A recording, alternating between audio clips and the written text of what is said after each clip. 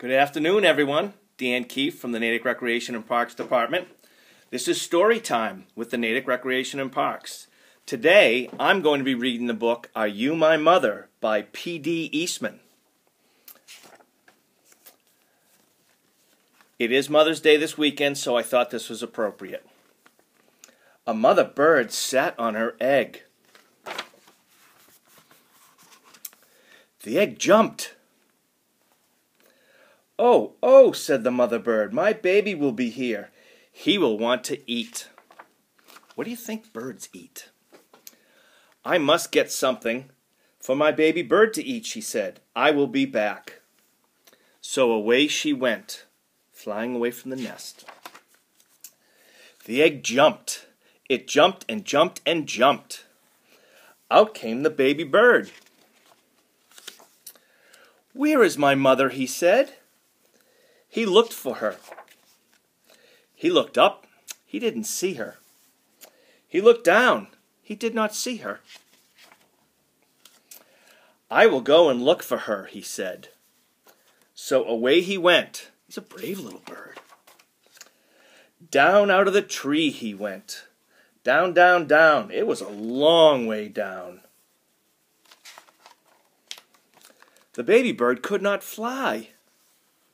He could not fly, but he could walk. "Now I will go and find my mother," he said. He didn't know what his mother looked like. He went right by her. He did not see her. I think that's what birds eat. He came to a kitten. "Are you my mother?" he said to the kitten. The kitten just looked and looked. It did not say a thing. The kitten was not his mother, so he went on. Then he came to a hen. "Are you my mother?" he said to the hen. "No," said the hen. The kitten was not his mother. The hen was not his mother. So the baby bird went on. "I have to find my mother," he said. "But where? Where is she? Where could she be?" I'd be getting a little scared by now. Then he came to a dog. "Are you my mother?" he said to the dog. "I am not your mother. I am a dog," said the dog. The kitten was not his mother. The hen was not his mother. The dog was not his mother. So the baby bird went on. Now he came to a cow. "Are you my mother?" he said to the cow. "How could I be your mother?" said the cow. "I am a cow." You know what cows say? Moo. The kitten and the hen were not his mother. The dog and the cow were not his mother. Did he have a mother? He looks confused.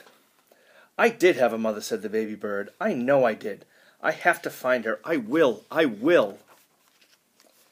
Now the baby bird did not walk. He ran. Then he saw a car. Could that old thing be his mother? No, it could not. The baby bird did not stop. He ran on and on. Now he looked way down. He saw a boat. "There she is," said the baby bird. He called to the boat, but the boat did not stop. The boat went on. He looked way, way up. He saw a big plane. "Here I am, mother," he called out. But the plane did not stop. The plane just went on. Does kind of look like a bird flying, though. Just then the baby bird saw a big thing. "This must be his mother. There she is," he said. "This is my mother." Yikes. He ran right up to it. "Mother, mother, here I am, mother," he said to the big thing. But the big thing just said, "Snort." "Oh, you are not my mother," said the baby bird. "You are a snort. I have to get out of here." But the baby bird could not get away. The snort went up. It went way, way up and up the baby bird. But now where was the snort going? "Oh, oh, oh, what is this snort going to do with me? Get me out of here." Just then the snort came to a stop. "Where am I?" said the baby bird. "I want to go home. I want my mother." He looks upset. Then something happened. The snort put that baby bird right back in the tree. The baby bird was home. What a good snort. Just then, the mother bird came back to the tree. "Do you know who I am?" she said to her baby. He looks pretty excited. "Yes, I know who you are," said the baby bird.